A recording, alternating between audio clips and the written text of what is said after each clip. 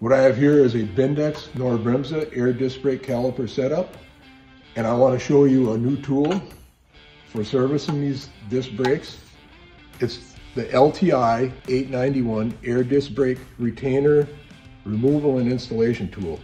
Now, the reason I made this tool is because in a training video, they show you a caliper setup like this at hip height on a stand, and the guy's pushing down with it and releasing the pressure and trying to remove this pin. Well, that's all well and good when it's brand new and on a stand, but the reality is these things could be under a fender, on a drive axle application or a trailer application, and they're going to be clocked 90 degrees from this, like a 3 o'clock, 9 o'clock position.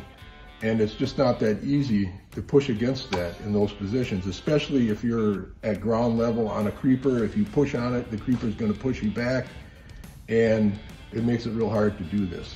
Now, with this tool, all you have to do is insert it in here, push down, and there you have it. It's released, just that easy.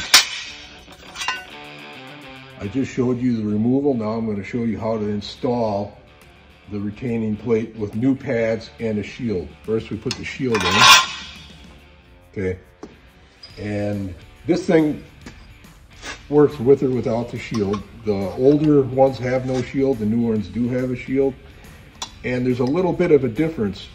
With a shield in place, you can't get up in here in the front. You're going to have to catch it behind right about here. So you put it together like that, and then push down, install your pin, lift up, rotate it, and kick it out. And that's it.